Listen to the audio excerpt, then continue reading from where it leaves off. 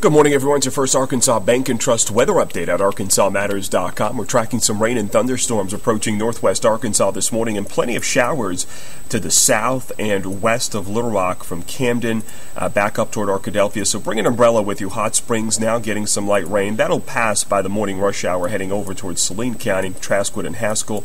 Northern Arkansas seeing some rain as well. But look at this line of thunderstorms now moving toward northwest Arkansas. This is a big one.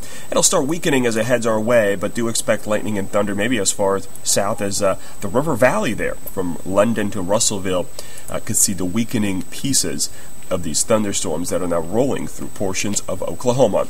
Temperatures this morning very mild ahead of those storms because of clouds. 72 Mena, 65 Little Rock, 63 in Pine Bluff. Those storms moving along a warm front that will be active to our north this afternoon.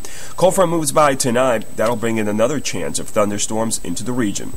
It's one batch of storms weakening, more storms firing up this afternoon into tonight, and we'll start with that rain early Friday morning. Your high temperatures today, 70s and 80s depending on when and where we get the rain this afternoon. It will be more humid and breezy as well with strong southerly winds throughout the afternoon. That's the latest here. Of course, updates on those storms throughout the afternoon all morning long at ArkansasMatters.com and the Facebook page. Thanks for making KRK4 your weather authority. Have a great Thursday, everybody.